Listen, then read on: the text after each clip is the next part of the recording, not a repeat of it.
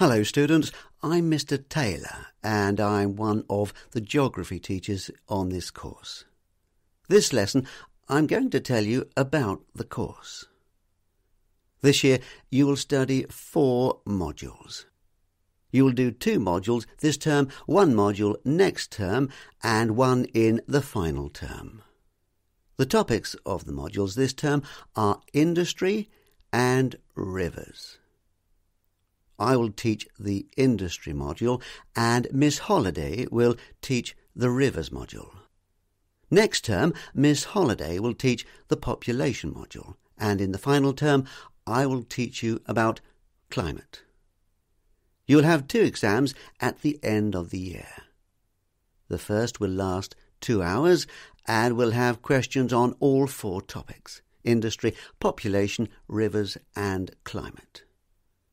The other exam will last 1.5 hours. This one will test your geographical skills. During the course, you will have homework twice a week. Sometimes you will complete some exercises, you might prepare a presentation, do some reading and note-taking, or write an essay. You should spend about 30 minutes on your homework each time. Each term, you will also do a project. For these projects, you will have to do some research and write it up. The finished projects will be around 2,000 words long.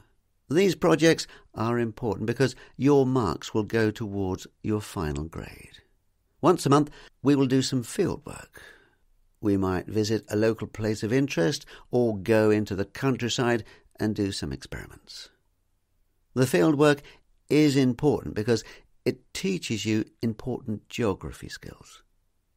Finally, let me tell you about books. We do not follow one course book. We want you to read widely.